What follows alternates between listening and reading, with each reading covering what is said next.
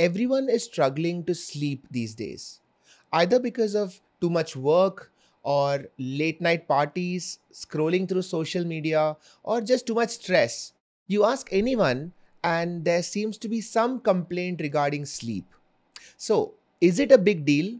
And what are some things you can do to sleep better? That's what we're going to talk about in today's video. Hi everyone, I'm Dr. Siddharth Warrior. I'm a neurologist and welcome back to my YouTube channel where we talk about neuroscience and everything. In today's video, I'm going to tell you some things about sleep and 5 things you can do to sleep better. Let's go. Why is sleep important?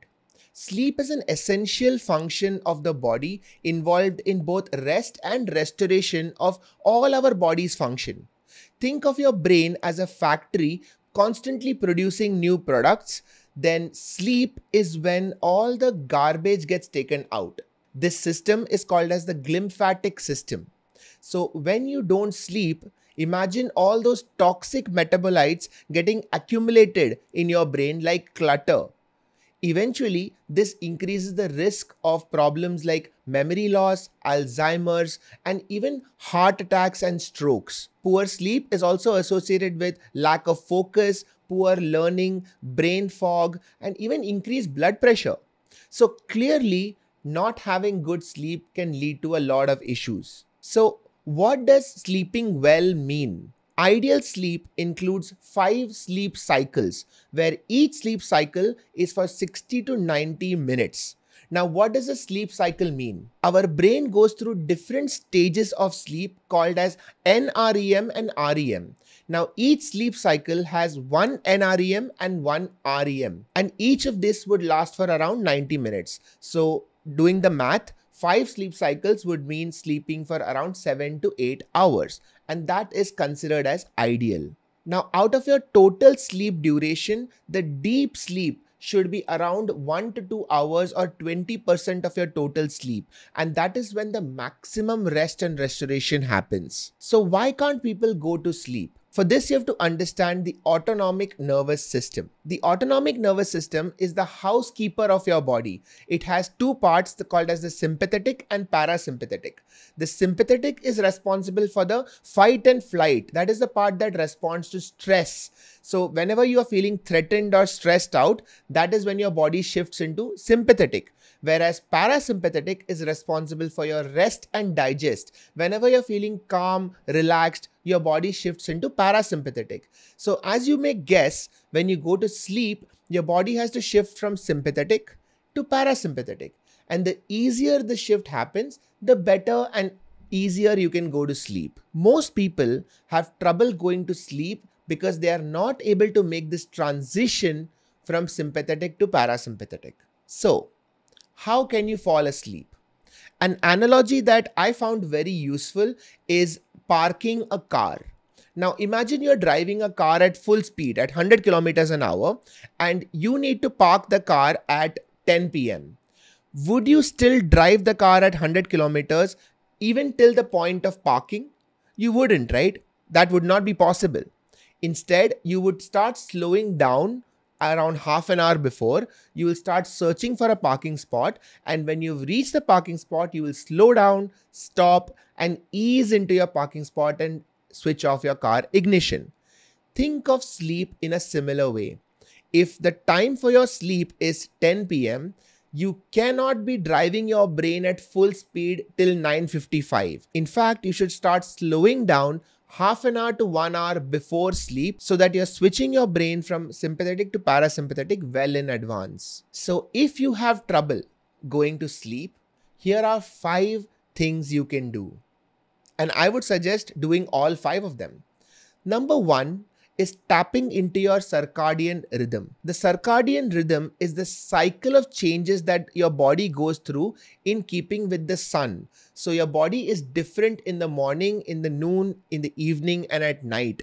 And this changes happens because of clocks that are inside your body. So your body already knows what time it is if you can just tap into it. Now the problem happens when you are exposed to too much bright light at night, your body gets confused on whether it is morning or night. So one way of tapping into your circadian rhythm is by dimming your lights at night. Start switching your lights from bright white to to warm golden lights as the evening goes on. And as you get closer to your bedtime, start switching off lights. Maybe switch over to candlelight so that your brain knows that things are getting darker and it is time to go to sleep. Another hack that I have used is to take a walk outside after dinner. This way, when you take a walk outside, you're walking in the dark and your brain automatically makes the cue that it is night and it is time to go to sleep. Think of bracketing your sleep with light. That is, before you go to sleep, it should be completely dark. And when you wake up, you should expose yourself to bright sunlight. So going outside and getting exposure to sunlight after you wake up is a great way of training your body to get into circadian rhythm. And finally, being aware of your sleep cycle is very important. So at night, that first moment when you feel sleepy for the first time is key, because that is your body telling you that this is the time for you to sleep. Every time you push through that and keep working or keep partying, your circadian rhythm gets off by a little bit more. So try to go to sleep the first time you feel sleepy and you'll feel yourself more in sync with your circadian rhythm. Step number 2 of going to sleep better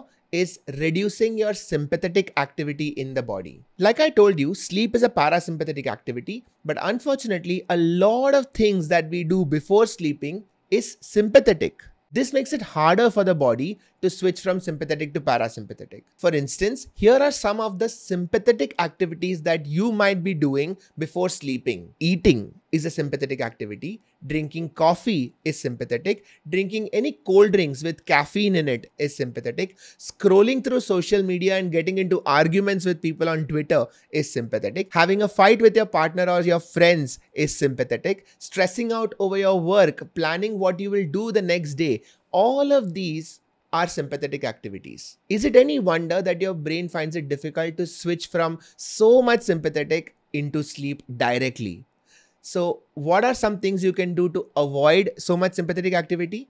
First of all, avoid caffeine or coffee intake after 12 o'clock in the afternoon. This is because caffeine has a half-life of 4 to 6 hours. And so even after 8 to 10 hours of drinking coffee, those molecules are still in your body and that can interfere with your sleep quality. The same principle will also apply whether you're drinking tea or you're drinking heavily caffeinated drinks like Diet Coke, Coke or Red Bull. And also try avoiding the other sympathetic activities like scrolling in bed. You're just making the task more difficult for yourself. Step number 3 for getting good sleep is increasing the parasympathetic activity in your body. And here are some ways of achieving this. Number 1 is a breathing exercise called 4-7-8 breathing, in which you inhale for 4 seconds, hold your breath for 7 seconds and exhale slowly over 8 seconds. This breathing pattern slowly switches your body into a parasympathetic state. I'll link some references below if you want to follow this. A second way of doing this is progressive muscle relaxation. This is a technique that reduces stress and anxiety in your body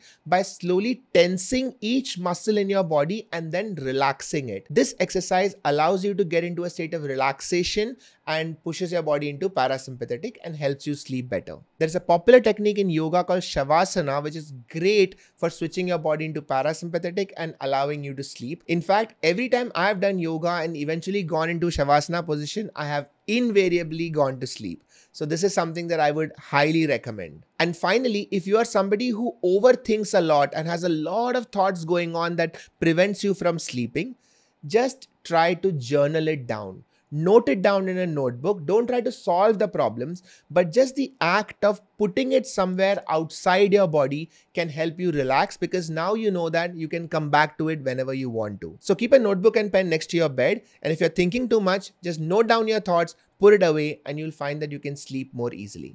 Now, step number 4 of getting good sleep is setting your environment. Environmental factors play a big role in the quality of your sleep, and many people ignore this. We think that sleep is all in your heads, but remember that our body responds to the environment. And if there is too much stress or threat around, you can't sleep. So make sure that you're going to sleep in a place that makes you feel safe. The room temperature should be slightly on the cooler side. Around 20 to 23 degrees would be great. Noisy surroundings can make sleep difficult. So use sound absorbing curtains or noise cancelling earbuds, and they will make a big difference in the quality of your sleep. Blackout curtains are great for ensuring quality of sleep because external light through the window can interfere with your sleep quality, especially if you've gone to sleep late and you want your 7 to 8 hours of sleep. Use blackout curtains to ensure that your later half of sleep is not disturbed. And another key factor in environment is partners snoring. This is especially true for married couples, and if your partner snores, they may be getting good sleep, but you will not. So if that is the case with you, talk to them, have an honest conversation, and get them checked out for any issues that they might be having. And finally, point number 5 in ensuring good sleep is physical symptoms. Now, there are some physical disorders that interfere with sleep, and it is essential to get these checked out. Number 1 in the list is obstructive sleep apnea. This is a problem where when you sleep, because of pressure on your trachea, your breathing is not optimal. So your body is not getting enough oxygen, your brain is not getting enough oxygen, and this leads to snoring and a lot of other issues like blood pressure, increased risk of stroke, memory loss, and poor sleep quality. So if you are having any of these symptoms, do get yourself checked out by a sleep specialist because the treatment is available. Other problems like thyroid dysfunction, urinary tract infection, or diabetes causing repeated urination at night, all of these things can also interfere with sleep. So visit your doctor, get yourself checked out because all these problems do have solutions. So these are 5 things that you can do to get good sleep. I cannot stress enough how important getting good sleep is. So I hope that all these points work for you and you sleep better because of this. Share this video with others if you found this useful. Hit the like button. Tell me if this video has been useful to you in the comments, and I will see you in the next one. Bye everyone. Take care.